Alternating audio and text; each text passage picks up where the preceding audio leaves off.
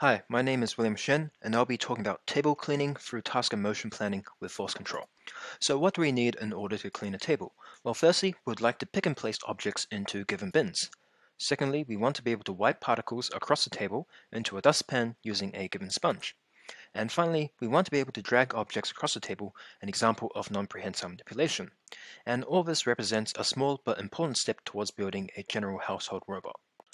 We model our problem using task and motion planning and use a simple search then sample based algorithm.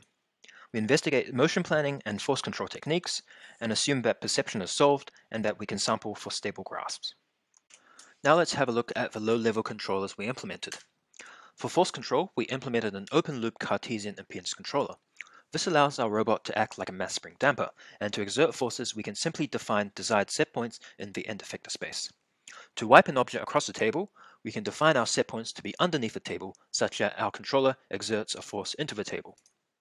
To drag a green object across the table, we can define our set points underneath the object so that we exert enough force to overcome friction.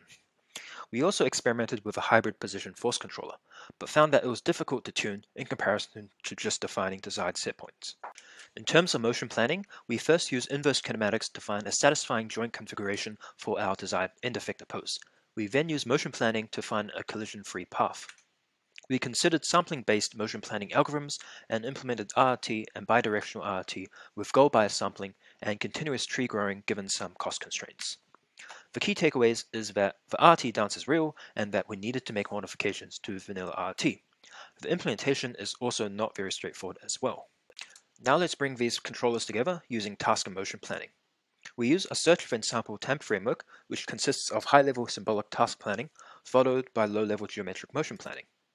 Given a PDDL domain and problem, we feed it to our AI planner, which gives us a high-level plan. Using our interface, we call a motion planner in order to find a low-level satisfying plan.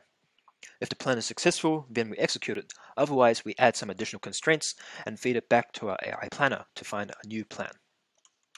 We define the domain and problem PDDLs for our table cleaning problem, which includes our predicates and actions for pick, place, wipe, and drag.